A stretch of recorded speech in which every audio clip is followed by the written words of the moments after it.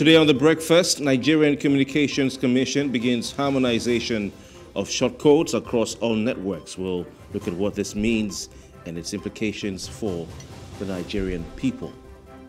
And also on The Breakfast, INEC postponed the governorship and state assembly polls to reconfigure the beavers.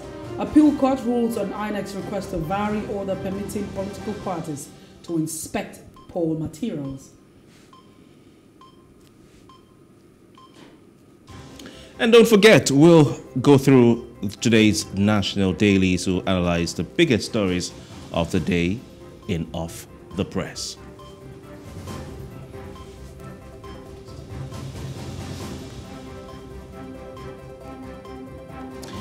All right, it's a beautiful, beautiful brand new day, Thursday, the 9th of March, 2023. Nigerians were meant to be preparing for elections on Saturday, but I guess you know what has happened. You're welcome to The Breakfast. My name is Kofi Bartels. And I am Messi Ebopo. It's good to be back on your screen. Yeah, Messi, we have to fine you for being away yesterday. What did you bring for us? Oh, well. You brought beavers? I mean, the FCT is, different from what it is. Lagosians are taking it very chill. So you would really assume that, Abuja is different from Lagos, right? So you think that Abuja should be peaceful, but, that's not the case. Didn't you feel like you're really going through a daily struggle because of traffic? Abuja is a bit quiet and you just, peaceful and... But even at that, you find that a lot of people are pretty upset. Things are not going very well. People are very frustrated. And you can feel the frustration at every point in time. In Abuja? Yes. No wonder the opposition Labour Party had the highest votes in that city. I was listening to the radio on my way to work this morning, and someone sent a message to one of the stations, which I monitored, saying that the fuel scarcity is biting hardest in FCT. And that's very correct. This is the center of government. This is the seat of government, and that is where you have the most, the impact of incompetence of government the most. It's, or let me say failure of government agencies, the most. I mean, I remember a video someone filmed, a user-generated video, social media user, filmed of black market petrol sellers with their jerry cans selling just opposite NNPC towers last year. That was just an irony. Paradox of sorts. All right, we'll start our look at the top trending stories of the day with what happened at the Ajegunle Akere Motor Spare Parts Market in Olodi-Apapa or Ajegunle-Apapa, Lagos. You can see the fire service operatives or officials doing a yeoman's job trying to put out the fire. But I think it was too little too late, because the fire, which started at about 3 a.m., had done a lot of damage, and one life had already been lost. The police in Lagos State, through the CP, says that they have started an investigation into suspected arson at this fire incident at Akere Motor Spare Parts Market, Tolu, Olodi-Apapa, Lagos. That is what they're saying. They started that investigation yesterday morning. The CP, we told, had ordered that investigation. It came in a statement through the spokesman of the police, or the police public relations officer in Lagos State, Benjamin Hundeyi, who said that though the fire was put out around 3 a.m., a 65-year-old security guard lost his life in the incident. This was already public information, but police had to officially confirm this fire incident. It's a spare parts market in the Ajegunle Apapa axis of Lagos State, and we saw the videos on social media. A lot of spare parts burned beyond recognition, and traders, those who have shops and have materials they sell there, lamenting loss of their products and items worth billions. The traders at the market, said they lost goods worth millions of naira, rather, and that some group of gunmen came there at about 2:30 a.m. And set the market ablaze. The gunshots were fired, And security guard, 65-year-old security guard, lost his life to gunshot injuries. Okay, the Lagos State Fire and Rescue Service issued a statement before the police statement. This was earlier on Wednesday, and they said the deceased male adult had a gunshot injury, and of course, this now therefore fueled the speculation that this was a deliberate attack. The police have also given a hint that this may have been a deliberate attack by saying they're investigating arson.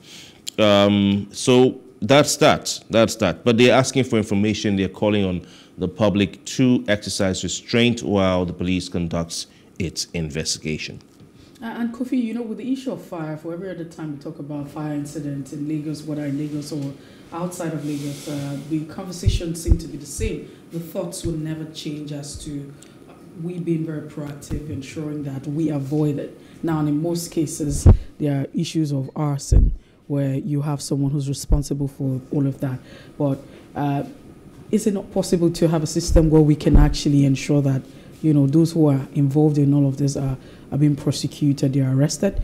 We have to know, because these things, the fire doesn't happen by itself. If someone put the fire there, then we can't say that, you know, and the entire period passes on and then we just move on like nothing happened, and then those who should do the needful are not able to do that. The police should be able to apprehend those who are behind all of this. So that's one of it. But on the other hand, we say that if fire, you know, fire would happen, such as an accident, is it also not important that we educate ourselves? I mean, we do the needful. The fire service does not just exist to take out the fire or fight fire, as it would be said in other climes, firefighters. Help rescue cats, let me say. Okay. Rescue cats from trees, stranded cats, and all of that. It goes beyond that. It's also expected that there's the part of education, educating the people, informing them, behaviors and action and practices that we can take, that people can practice, people in these marketplaces, what people need to know, and also having a fire station in the market. Nothing stops that. I mean, it's a very sensitive market, a market where you sell spare parts. That's a lot for a country that is not big on, you know, the production of our vehicles. I mean, if you're talking about spare parts of automobile, that's a lot. So one would think that we'll be very proactive. Why don't we have the relevant security or have the necessary? So let's even say it's an arson and we're not able to apprehend or arrest whoever is behind it. But can't we even have a fire station in this market closest to it so we can quell the fire at the shortest notice or whenever it happens? That's on the one hand. But also, the issue of security, and I feel like this continues every other time because people have not been punished. We feel to act helpless. We don't know. We don't want to investigate. It reminds me of a time where, you know, robbers attacked my house, and then I thought that when the police came to the robbery scene, we're going to be having tapes mark the whole place. You know, just like barricades, they'll come and inspect the whole building. I just think I saw a lot of movies and I'm just too ambitious right there. But that wasn't the case. The police will say, okay, this happened. Yeah, okay. They don't go, Abby. Yes, okay, that was it. That's the end. So I'm saying, well, we can't continue like this and expect a different result. I think we can do better. And that's it. You've said it, you know, we always will ask what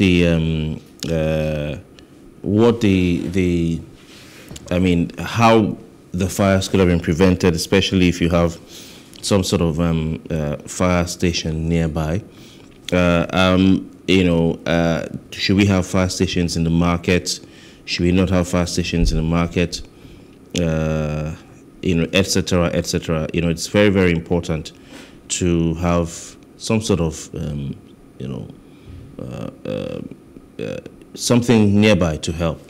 But I think it's not too bad because there's a fire service station in La Papa, you know, and it's 14 minutes drive, at least in high traffic, from that fire station to where the fire incident is happening. In this case, fire happened at about 3 a.m. So it may take them without traffic, yeah, maybe about maybe 10 minutes, you know, maybe or less than 10 minutes to respond. You know, sometimes that time is not, but it's close by. So if you have a fire station in the vicinity, that can service not just the market, but everything around, then I think it's good. But the thing about these markets is the way they're built as well. You know, they are built in clusters. I've never been to this Akere market before, but they're built in clusters. And you have, like, imagine Balogun Market, Mercy. If there's a fire inside, you have to break some shops to get there. You know, Mercy, I went to Balogun Market to do some shopping some time ago. Someone took me around. I was looking for particular items. And when we were supposed to leave, we came out at a part of the market that was going to help us come out at that Akmombo area, okay, to access Carter Bridge or something like that. And we passed underneath the market, those shops that were burned that affected the Akmombo Bridge integrity, the Echo Bridge. And you see the cluster of shops under the bridge. They're built, it's a town, you know. But, you know, you would always blame, and I know it's not the time, we don't like to embark on blame games, but we need to look at where this is coming from. You always look at authorities who allow these traders to build their markets in clusters, because the more they are, the more money their boys can make and send to them. You know, we need to build proper markets. And then when you build proper markets, you provide water for Lagosians. I don't know whether the current governor in his campaigns has promised water, you know. But I think those who want to remove him as saying, well, in 24 years or so, these guys haven't given you water. We'll give you water, you know. So if we have water in Lagos, if we have water in Lagos, this is supposed to be a mega city. It's supposed to be a center of excellence.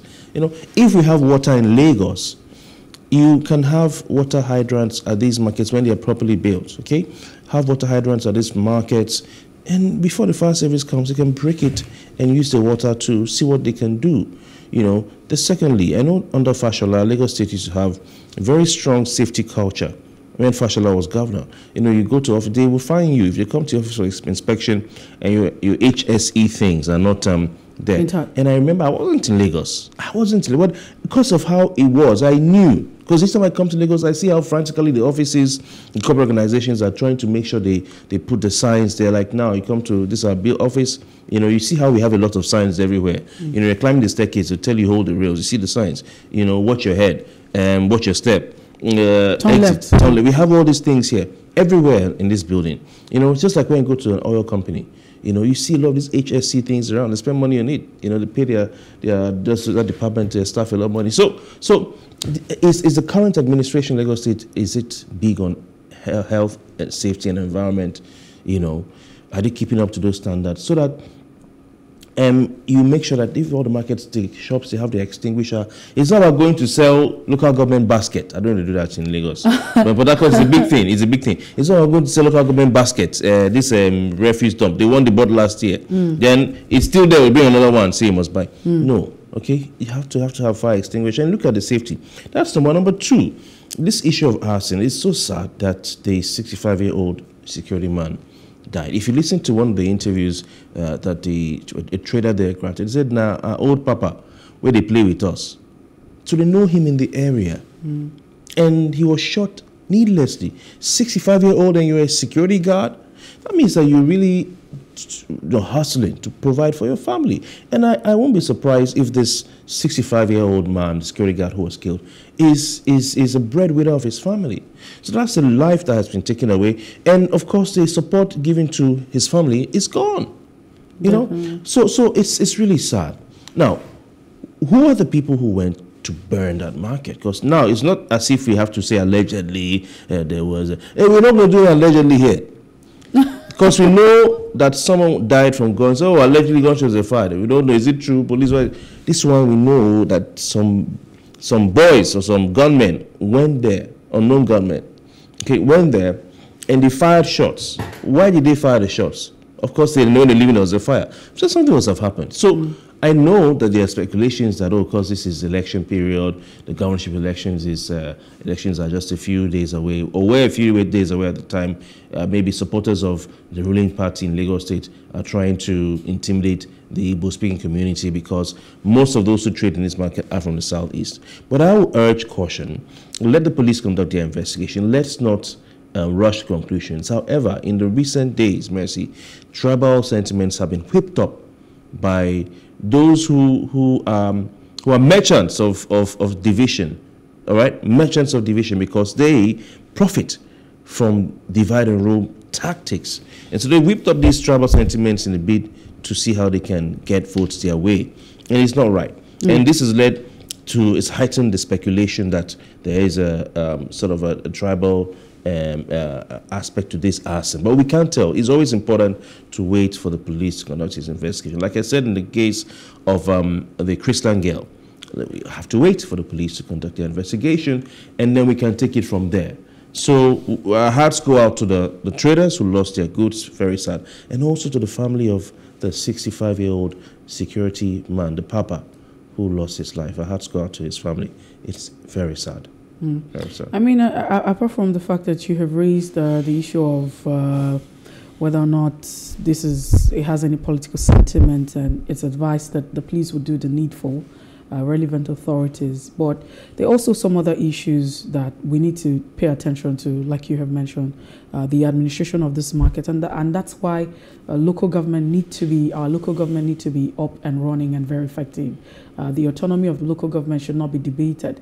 If you look at the laws and the constitution, and in terms of responsibility, the state government has no business in market administration and what happens around and some of these things. It should be within the purview of the local government as a third tier of government, and that's what it should be. And we hope that in 2023, as we're going to have new government, that this government will pay attention to ensuring that we have the third tier of government running in full scale. We're talking about financial autonomy, so they can, take responsibility and act and do the things that they ought to do, because this is also within the purview of the states to take. But just quickly, for the want of time, we look at another one. It breaks my heart to bring this to you, that 2 Nigerians arrested at an Indian airport with cocaine capsule concealed in their, stomach.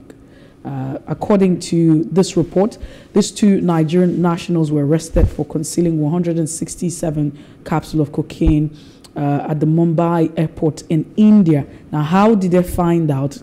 There were several reports to the Indian TV where the officials from the Directorate of Revenue Intelligence said that these passengers were arrested by police after they arrived at the international airport via Lagos in Addis Ababa, and that was on Friday. It was stated that the DRI officials took them to court and demanded that they were examined by a doctor because they may have hidden drugs in their bodies. Now, after a medical examination, which confirmed that 2 Nigerians were hiding cocaine in their stomachs, they were purged, or they had to get them to get it out. You know how these things work. And then they took out 167 capsules over 3 days. This capsule, according to the DRI official, this capsule contained a total of 2.97 kilogram of cocaine worth of Rs 29.76. You sound so. I mean, if it were me, I would not even know what this is about. What is that? Why are you sounding like you're not? I know where you live, near where you live. There was a bus. So because that record bus they had, Marwa, it's your estate now. Did you know that particular day where that arrest was made? On my way back to the house from the office, I saw the NDLE. You don't need to see the NDLE when they are in operation. Really? It's very scary. They were in full force. And so, at the time I was like, what's going on here? I hope you are listening. Don't do drugs. Yes. So it felt like I was going to put up a story. My sister's like, okay, this, but I now thought that he could give these persons a hint. You never know who is there to say, okay, let's escape. So I just had to let it slide so that they'll be arrested. But really, funnily, just 2 houses or 3 houses away from mine. Okay. Yeah. But that has nothing to do with. It has nothing to do with how you're comfortably analyzing this. Reading that. Okay. I'm a journalist. I'm expected to know. No. I'm saying you could have embarked on investigative journalism to that house. No. To say investigative journalism. The house is sealed. Don't worry. You can't even go there. Well, so Kofi, that's it. And the reaction from a lot of Nigerians is that all of this, now, let's get it clear. We're not holding brief. I am not holding brief for those who involved in peddling drugs and what have you. As long as it's a crime, it's a crime. But we don't have to say that Nigerians are the only one on this table. There are smugglers everywhere. And so, yes, I understand how we probably feel it's not holding brief for them, but smuggling and smugglers are almost everywhere. And Nigeria is also not left out. Man, one of the things, or one of the reactions that a lot of persons have shared, or the concern, is that all of these actions have consequences on Nigerians outside of Nigeria. And there's also Nigerians in diaspora, that's what we're saying. So for every other time there's a bad behavior, from the very populous country in West Africa, and a black nation for that matter, then you have too many, issues. You would never know. Well, in relations with other countries, when people, get to go for business, whatever it is you want to look at, they're not being, treated normally like every other person. So there's like an extra, and sometimes they are discriminated. So you need to understand that your action, for every time you embark on this, whatever it is that you do, tells on the integrity, it reflects on our country as a people. And I think that you should think about your actions. So it's not just you. You're not doing it for you. You're also doing whatever it is that you're doing, and it has a serious implication on us and on every other Nigerian, wherever it is that they find themselves. So yes, it's just, I really don't know what the excuse would be. There might just be different reasons, Kofi, for all of that. All right, let's move to the next top trending story. We have Lagos releasing impounded vehicles to owners free of charge, and of course this, by way of information, are vehicles that were impounded by the Lagos State government through the Lagos State Traffic Management Agency. These are vehicles that were impounded due to infractions and disobedience of traffic laws and traffic rules, and you can see on your screen some of the last mile officials. That's what they're called, Lagos State Traffic Management Agency. So you have vehicles impounded over the infringement of traffic laws, or traffic infractions, you want to call it that. And we're aware that some months ago, the government of Lagos State auctioned some of these vehicles, even despite the plea of some of the owners who were begging the government to release the cars to them. Most of them are commercial vehicles, and they said that their livelihoods were affected. The Lagos State governor is also the governorship candidate of the All Progressives Congress. So, this is also, some would say, part of that. But the government has begun the release of those impounded vehicles to their owners free of charge. The reason the government is giving is the cash crunch that has hit the nation following the Central Bank of Nigeria redesign policy. The release of the vehicles to their owners, we're told, began since last Saturday and is still ongoing. The Lagos State Commissioner for Transport is a very busy man these days. And I'll tell you why in my analysis. He's Dr. Frederick Oladende. He said the governor of Lagos State had ensured the vehicles impounded for minor traffic offenses were returned to their owners with the fines waived. They didn't have to pay any fine. That's that on that trending story. Mercy? Well, Kofi, I'm sure that you're also very in the know of the kind of conversation or the thoughts that we have right there on social media and different parts, whether on air or off air, or of social media, is that a lot of Nigerians, or Lagosians, if you like to say, are querying the intention. Now, for every other time there's an action, there's always, people get to look at what's the intention behind all of this. So the intention of the Lagos State government has been criticized, and some people think that just how many days before the elections? The elections should have actually happened on the 11th, this weekend, but unfortunately, for whatever reason, INEC has stated it's been moved to the 18th of March. And so people are already taking that with a pinch of salt. So why now? But even though you also see that the government is giving a reason to say catch crunch, but people are saying, oh, really? There's a lot that the government has done. Pensioners have been paid. I mean, if you also look at it, there seems to be constant power supply in different parts of it. And some people are saying, could this really be a way of gaining the people's vote, or asking the people to vote for them? Is this a way where the government is trying to reach out, to gain votes for the elections that were slated for the 11th of March? There are too many, activities, but it brings us to the conversation of government and governors and the provision of basic amenities. Now, and I think it's in this climb where we live that for every other time you have a government embarking on road construction, the basic things, there are just some things that are just natural. it comes as a child and as the mother. So you say you have a family, and in the family you have a child. There are some things that are just basic, is natural, and that's by virtue of being that you are a child. That's by virtue of being that, you know, he's my father, then this is my mother. There are some duties that that come to you naturally, you know, ensuring that you're taking care of food, shelter, clothing, and what have you, up until you come of age. So it's the same thing, but over time, the people have been made to feel that it seems like it's a favor. So when government embarks on road construction, and then they begin to laud it or put it out there, and then there's a lot of appraisal, oh, this is so much. It begins to look like government has done something extraordinary. It is what government should do.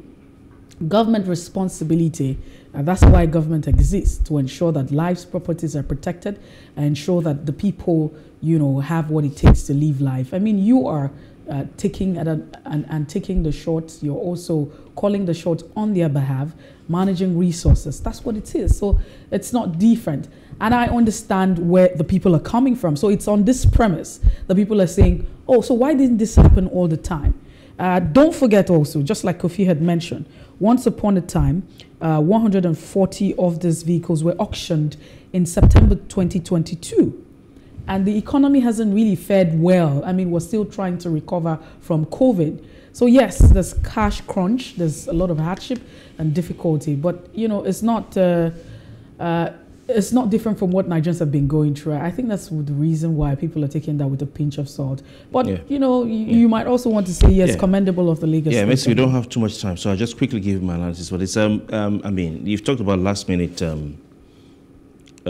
You talked about the fact that these people are saying, or some are, you know, saying that, hey, why are you releasing these vehicles at some days to the elections? And some feel this is a ploy or a move by the Lagos state government, releasing these impound vehicles for minor traffic offenses without payment of fines, just to, you know, earn some public sympathy and probably earn some votes as the election approaches. So this is not the only thing. We've seen the governor of Lagos State give interviews to media organizations, and he's already been accessible for some time. In fact, he didn't participate in any of the governorship debates that held, you know, in the weeks leading up to the governorship election, which has just been rescheduled. And some people asked, okay, I mean, the governor not going for the debates, the governorship debates, is he running for a second term or not? You know, because if you're running for a second term, you're still in the election, you want to be out there.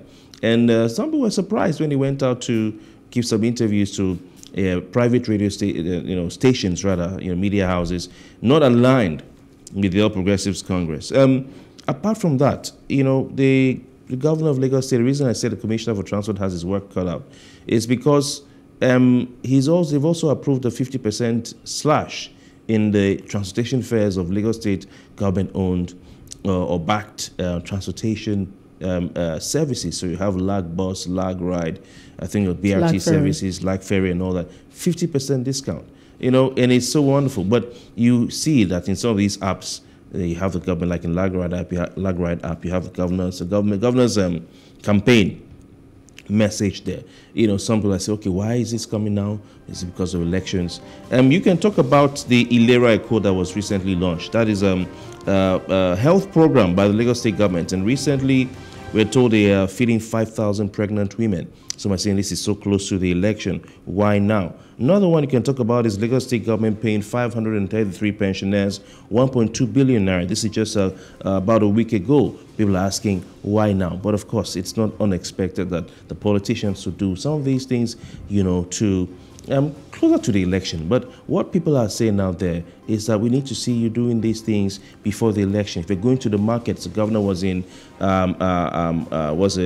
this market where you sell computers, you know, in Lagos. Alaba market, sorry. He was in Alaba market some days ago and interacting with the traders. And people said, we've not seen you for 4 years. Where have you been? He was in some shopping mall interacting with traders as well. And people say, we've not seen you. And there's a girl who took him up, you know, and was debating. Yes. He was saying, okay, for not attending the governorship debates, it serves you right, you know. So we need to see politicians do better. Do these things. Don't wait till the election before you do some of these things. And so people are saying, you can't fool us. We're made up our mind to vote who we want to vote. If you're coming out now to give interviews about NSAS and explain things, you should have done it a long time ago.